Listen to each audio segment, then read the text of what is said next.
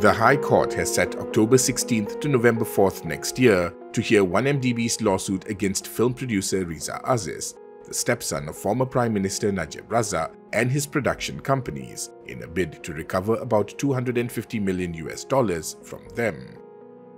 Judicial Commissioner Raja Ahmad Mohzanuddin Shah Raja Mohzan will preside over the trial after taking over the case from Justice Amarjit Singh.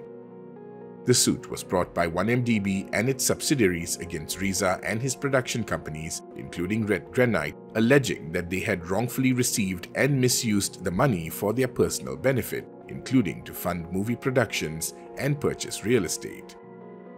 They also contended that Riza, as the company's owner, knew that the money, which originated from 1MDB, had been misappropriated. In his defense, Riza, who produced the hit movie Wolf of Wall Street starring Leonardo DiCaprio, claimed the funds were a loan from the Saudi royal family or International Petroleum Investment Company, and not from 1MDB.